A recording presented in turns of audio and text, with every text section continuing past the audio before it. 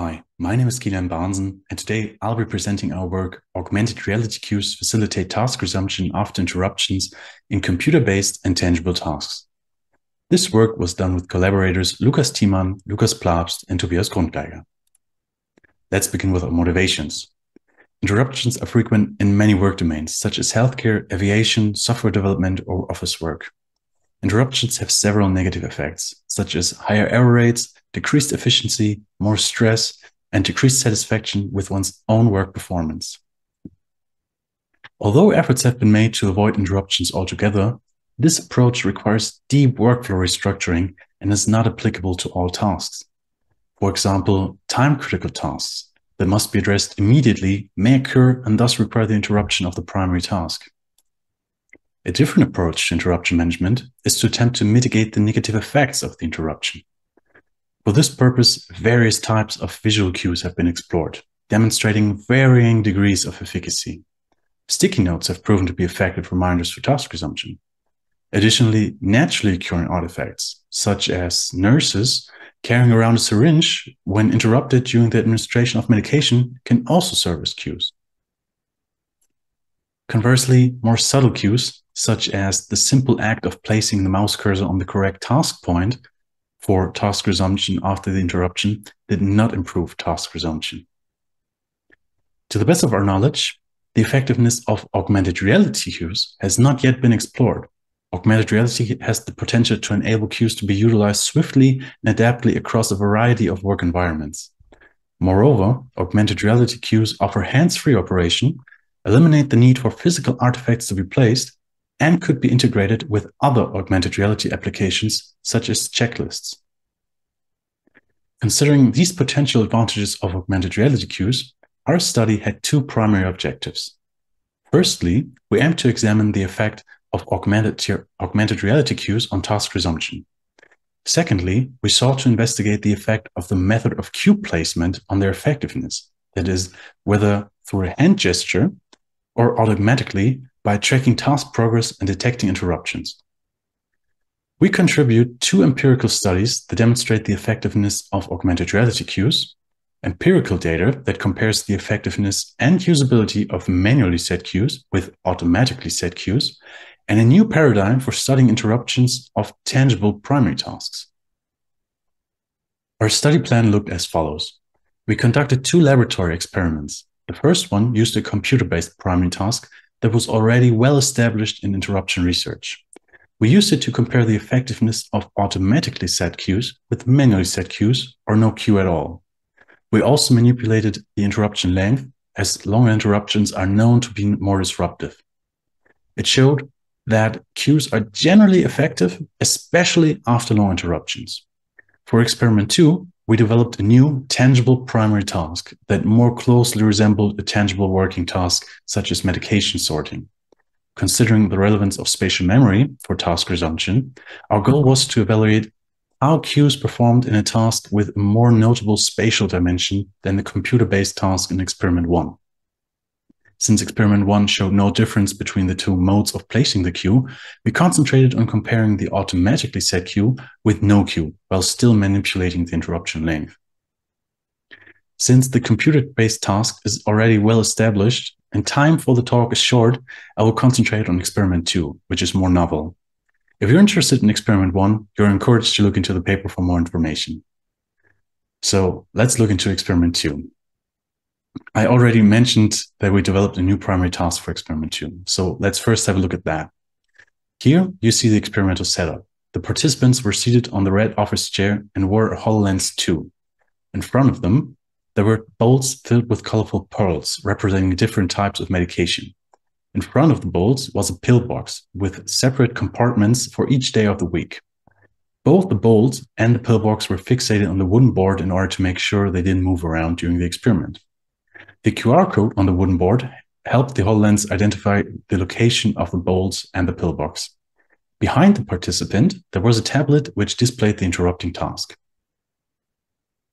From the participant's point of view, the primary task looked like this. The instructions detailing the order in which the pills were to be placed in the pill box were presented in augmented reality. The pearls need to be placed in the precise sequence as any deviation from the order triggered an error sound. These instructions displayed all pearls for a single day. Upon placing the final pearl for the current day, participants could press the button on the right to advance to the next day. The interrupting task consisted of arithmetic problems. The problems consisted of addition and subtraction of numbers between 1 and 15 and were solved by choosing the correct of 4 answer options. Participants had 5 seconds to solve each problem.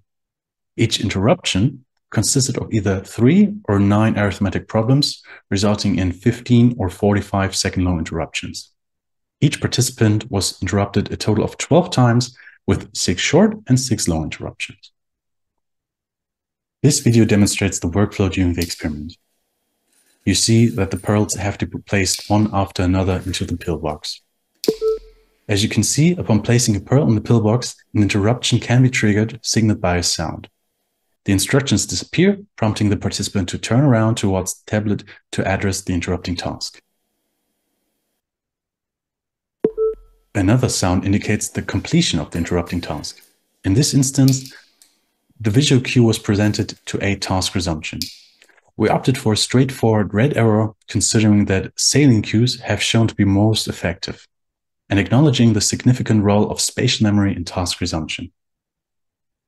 As mentioned before, we manipulated the presence of the cue between subjects and the interruption length within subjects. Our primary measures were the so-called resumption lag and the number of resumption arrows. The resumption lag is the time between the end of the interrupting task and the reuptake of the primary task. It reflects the time needed to reorient oneself in the primary task and is a commonly used indicator for the disruptiveness of interruptions. The longer the resumption lag, the more disruptive the interruption.